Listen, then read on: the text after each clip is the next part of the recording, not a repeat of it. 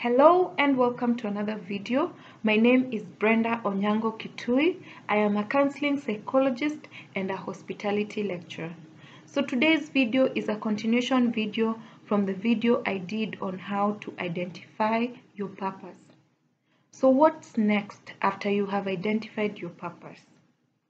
I've come up with 3 simple steps that you can take to help you live your purpose. Number 1. Acquire the skills that are needed in the field of your purpose. Yeah, this means you might have to get some training, or you might need to do some reading, or even do some research.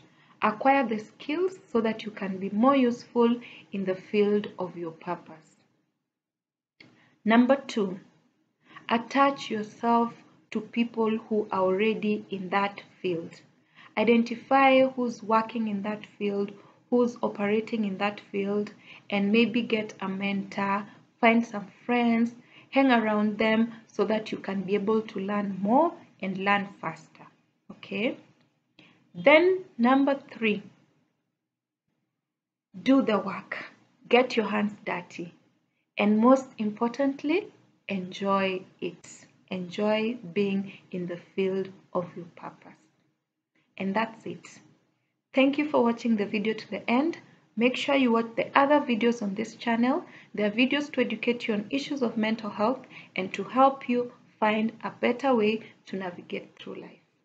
Goodbye. I'll see you in the next video.